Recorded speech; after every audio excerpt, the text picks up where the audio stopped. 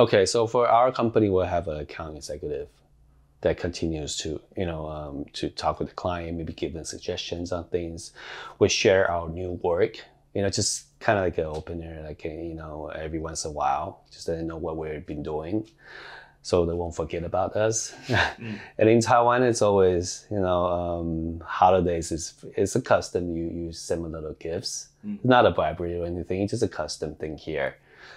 Chinese New Year or Dragon Boat Festival. Exactly. Yes. Just let them know that we still think of you and stuff like that. So that's how we to keep in touch with the clients.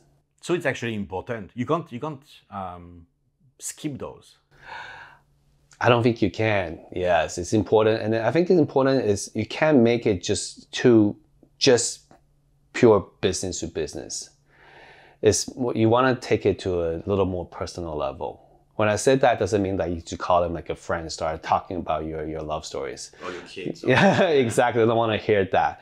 But it's just more like, from a professional level, they know that you constantly think of them and then trying to, you solve something. For example, if the client release something or new product, then you can say, hey, maybe I have some ideas.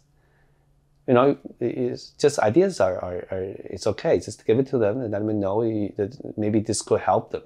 They can decide they want to do it or they don't want to do it, but you can start a conversation that way.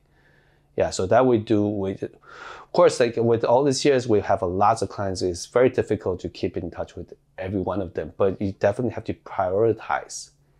It's also your choice, actually. I mean, obviously, you want to keep in touch with the good ones. Exactly, the good ones, the one, they're first of all, they're too easier to work with, or the ones that pay faster. They're yes.